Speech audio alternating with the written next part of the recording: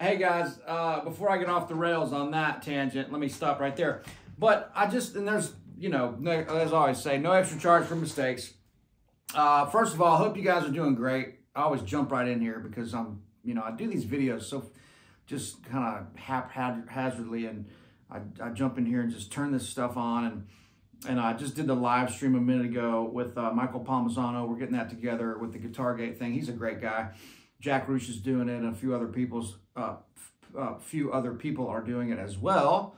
But anyway, guys, I just hope you guys are having a great week. Man, it's been full tilt boogie. Last weekend was crazy. That's why I haven't been on here in a minute. Went down Friday night. Buddy of mine runs BMI here and had a couple tickets to go see Billy Strings at the Bridgestone Arena, right? Phenomenal. I'm gonna get into some cool stuff here in a minute with that chord progression, which there's so much you can do with that. Another great platform for learning stuff and working stuff out. But went and saw Billy Strings. I was completely blown away. 2 nights sold out at the Bridgestone.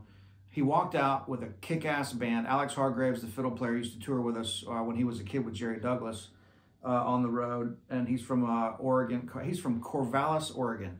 It's so funny I can remember that. But anyway, one of the few things I can remember. But so Alex is just a genius musician, and Billy's band is fantastic.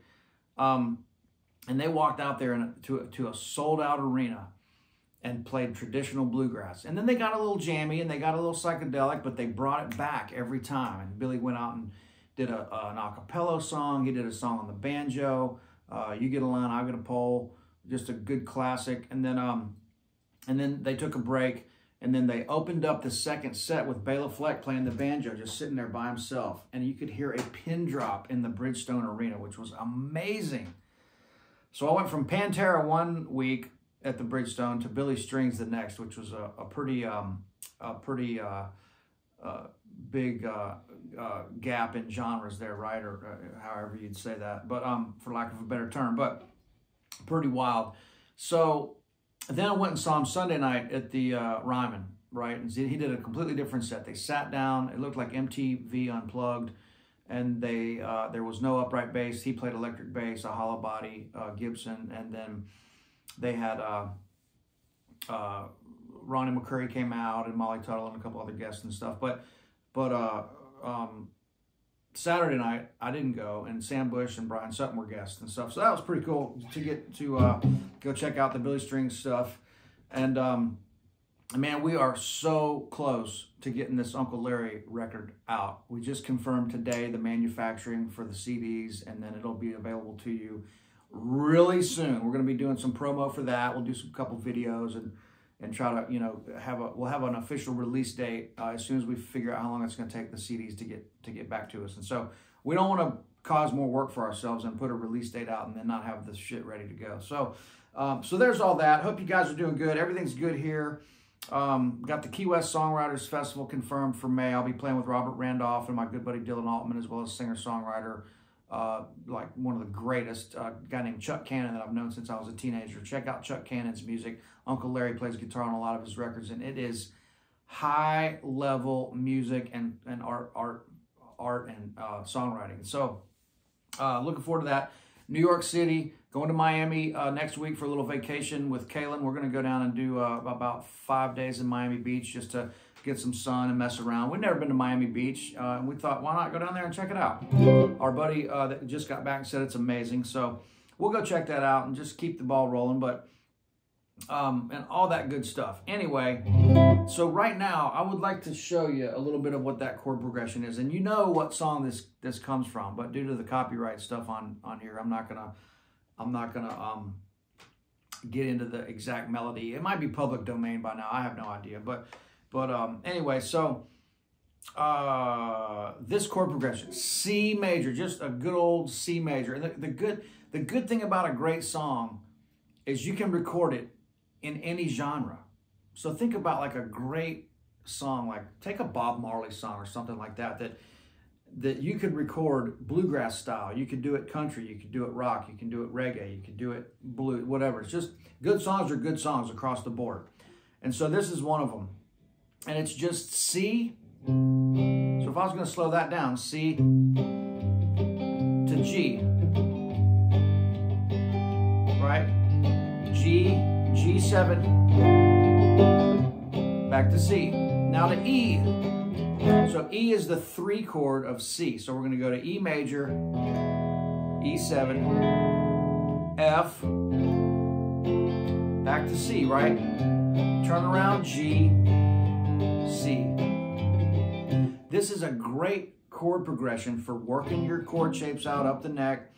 It's also great for these little walk downs and walk ups. So if I kick this song off, now I'm gonna go to the A shape and play the whole thing out of the A shape, right? I'm gonna walk up, walk down to G,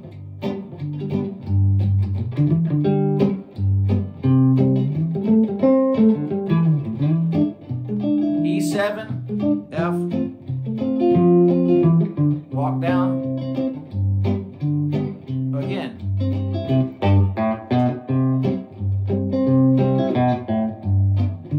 Watch this.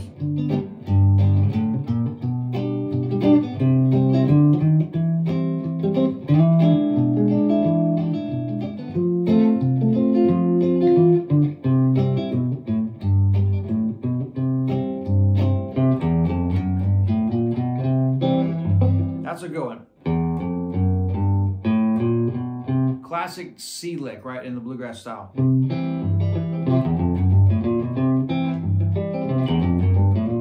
Chromatic in E on the, chromatic on the E string, up to G, chromatic on A, up to C.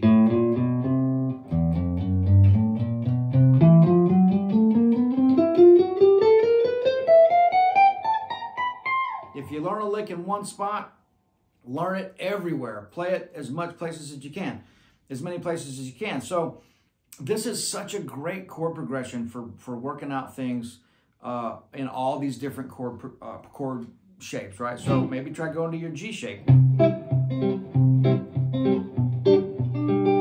That's the D-shaped G chord. So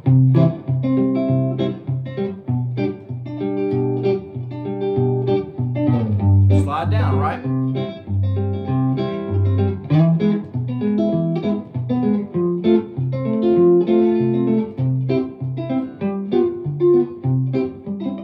See how the cadence system works? That's the beauty of the cadence system. It's just helping you see this stuff everywhere. Go down to this C shape here. Up.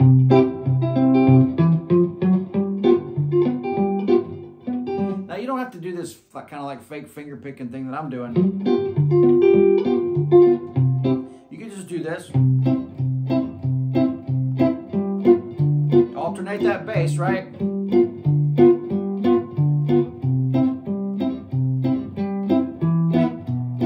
E, F, C. Okay, now there's also these other little cool pentatonic walk downs. You know.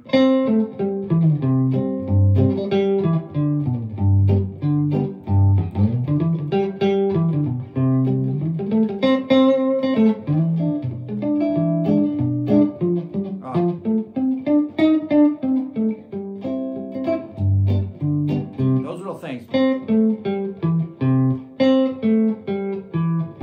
So then G. Then maybe do this.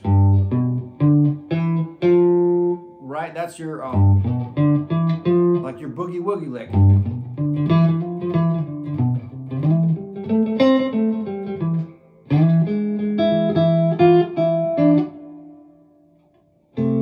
Let's see.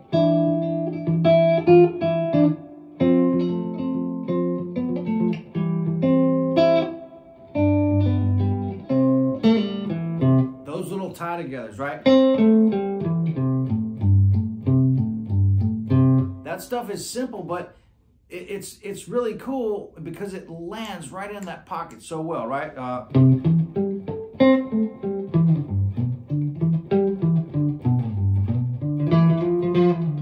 sorry. But your hand position has to be hip to that thing there. So when I'm playing these lead lines, you know, like something like this.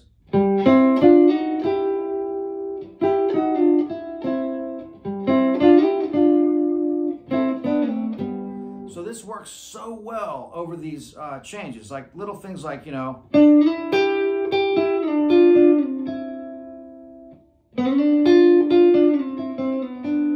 Right?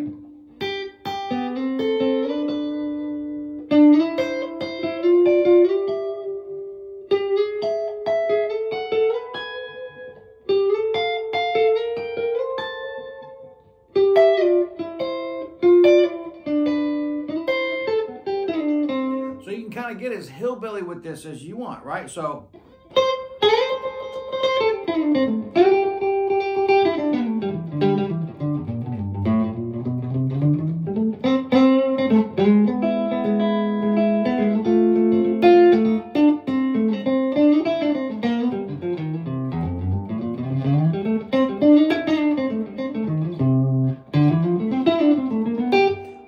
also throw the jazz stuff in. So if you want to do the 2-5-1,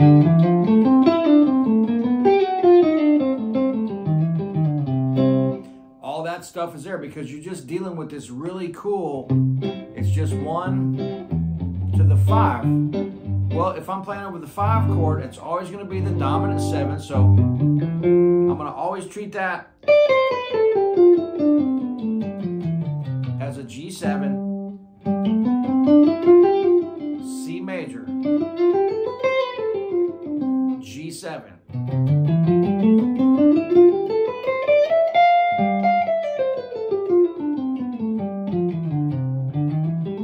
C, E, E7. You wouldn't want to play the C major because that note's not going to sound right. So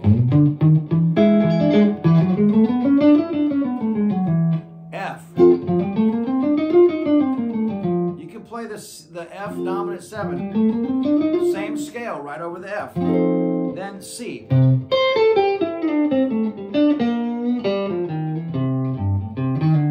So the thing about this chord progression that's cool is you can play major stuff and get kind of hillbilly with it, you know. You know, or you can play kind of jazzy.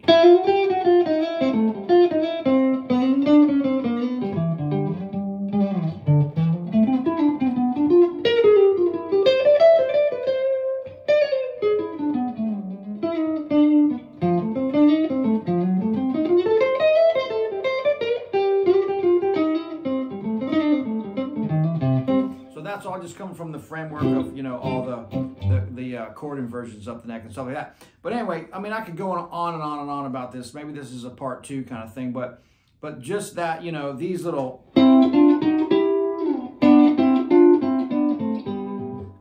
because when you hit that 5 chord, it's about hearing the tension and how cool it is to connect these ideas. Like if I go, you know, which is E shape, up to the C shape. Then if I go, well, that's G7. So,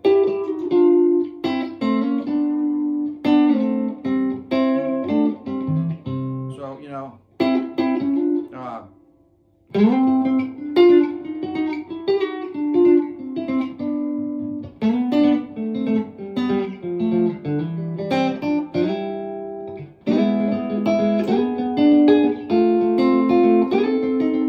that's E to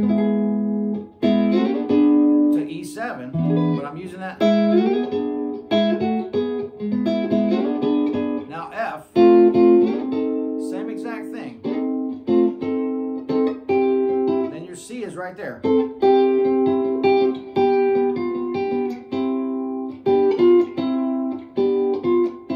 Hear that?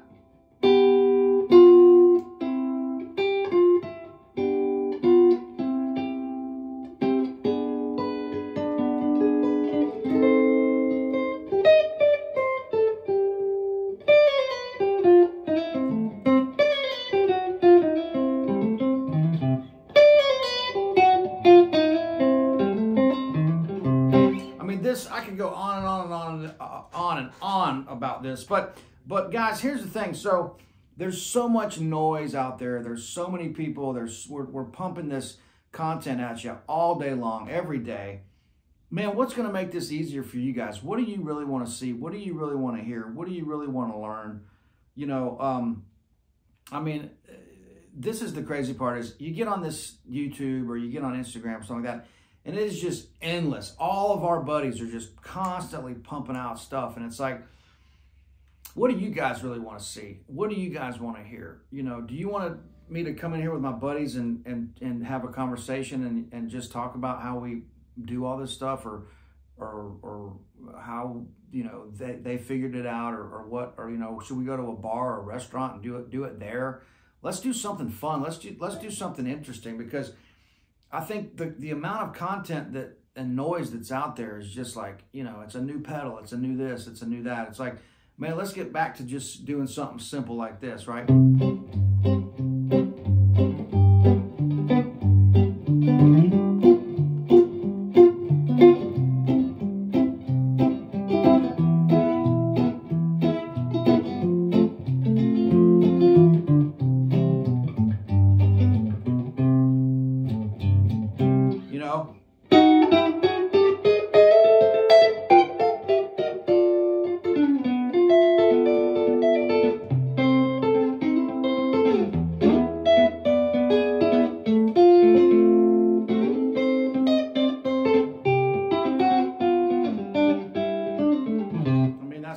But you get the idea. Let's have some fun. Let's keep this light. Let's play some wrong notes. Let's make some mistakes so we can figure out where we need to go next time. We're all learning together. I really appreciate you guys. I know this video was kind of all over the place. Maybe this is a part 2, because there's so much you can do with that chord progression. But don't worry about all that other stuff I was playing. Learn the chord progression and start outlining the chords. Learn it in a bunch of different spots on the fingerboard.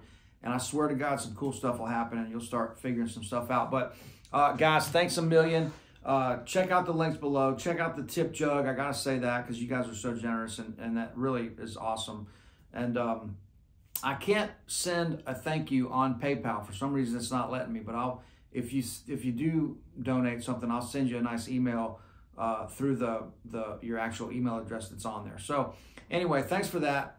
Check out everything. We got new t-shirts. We got all kinds of stuff, all the courses, all the lessons. The immersion experiences are booking like crazy, which is just so fun. That's a half day or a full day hanging out with me here in Nashville, doing a deep dive of a couple hours of guitar lessons, and then just having you know, what we do every day in this town, which is going out and meeting people and hanging with our buddies and going and hearing great music and eating great food. So, hey, thanks a bunch, y'all. See you soon, and rock on. All right, cheers.